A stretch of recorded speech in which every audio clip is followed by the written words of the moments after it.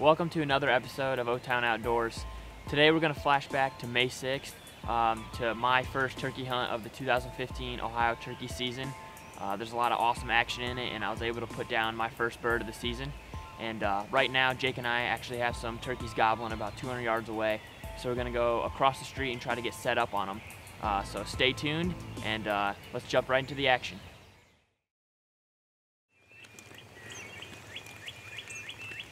It's 6 o'clock right about now. Jake and I just got set up about a half hour ago. It's just getting light, but it's really foggy this morning. We're set up on an open hay field, I guess you could say. It's not hay though. What is it? It's rye. It's a rye field. We're set up over a rye field, and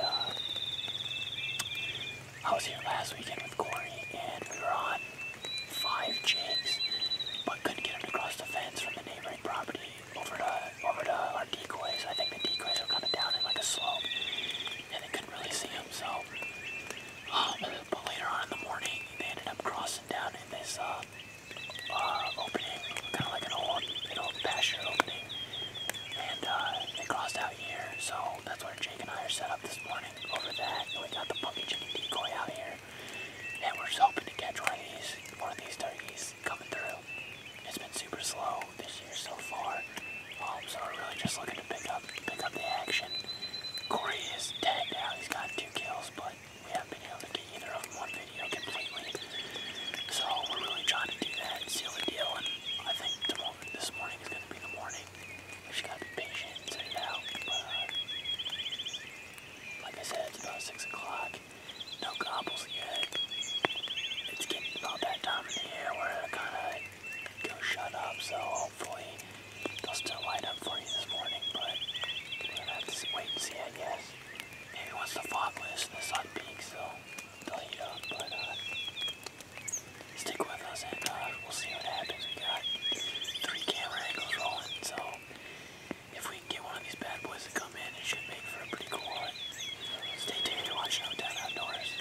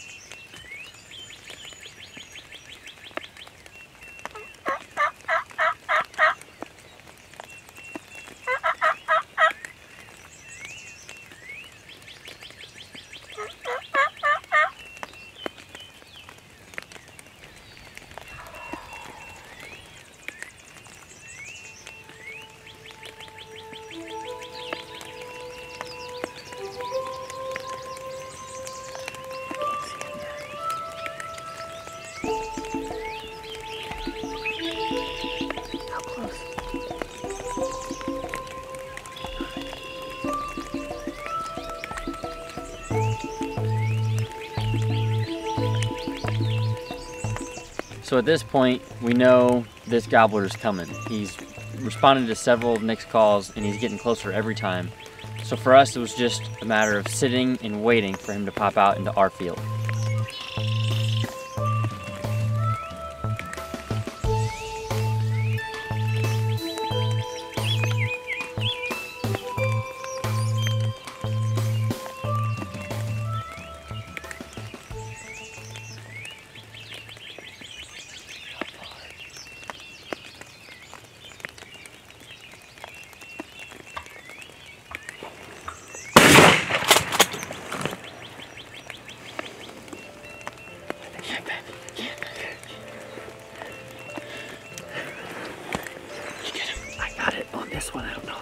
Where was he at? He was getting nervous. I had to blast him. Where was he at?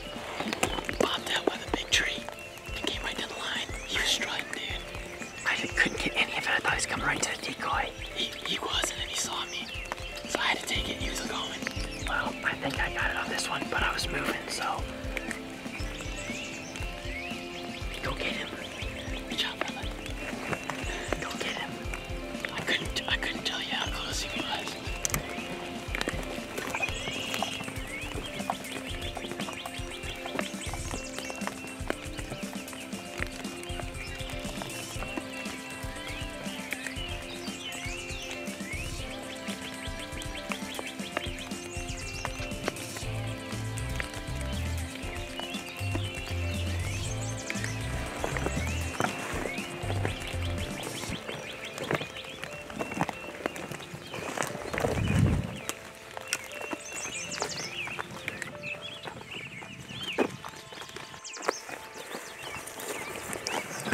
Dude, this is a monster. It looks like a big bird.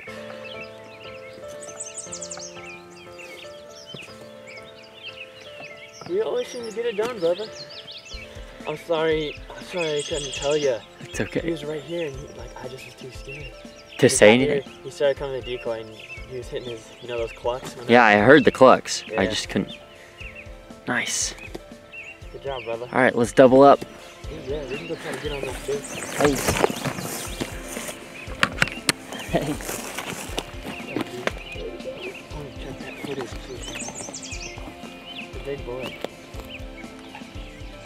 I didn't know it was going to be a brother. I had no idea. Yeah, this is the big one.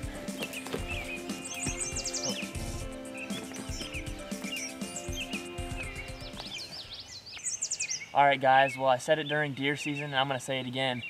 Whenever Jake and I are together, it seems like we can always get it done. So this morning was no different. It's 7:30 about right now, and they didn't gobble until, I don't even know, close to 7. It's so foggy, and it rained all day yesterday, and they just, I don't know, they just weren't firing up like usual. But they gobbled probably 3 or 4 times on the roost, and then flew down and pretty much shut up. But I was easy on the calls. Every once in a while I just hit him, and sure enough, he gobbled 75 yards from us. 2 minutes later, crossed into this field that I'm sitting in right now, and he was strutting coming to the funky chicken decoy we have set out, but Jake couldn't really get around the tree to get him coming in. And then he got super nervous. He was probably 15 yards from me, got really nervous, and started taking off this way, so I leaned out and shot him. We haven't really gone over the footage yet to see if we got him. Jake was trying to lean out and get him in frame, so we'll see about that. But nonetheless, it was an awesome hunt, and another great memory to add to our collection. So we're actually going to go now and try to get Jake one, try to double up for the day. But it's a pretty awesome hunt, and I'm stoked. This is my 3rd bird ever, and definitely my biggest. We'll have to put the tape on him, but he's got a nice beard and some hooks on him. So we'll see. I gotta give a shout out to Kyle Green from Green Industries with his Hill Jack seats, because I was sitting in that this morning, comfortable as can be, and I wouldn't have it any other way. So stay tuned. You're watching O-Town Outdoors, and hopefully we can bring you some more action here in a bit.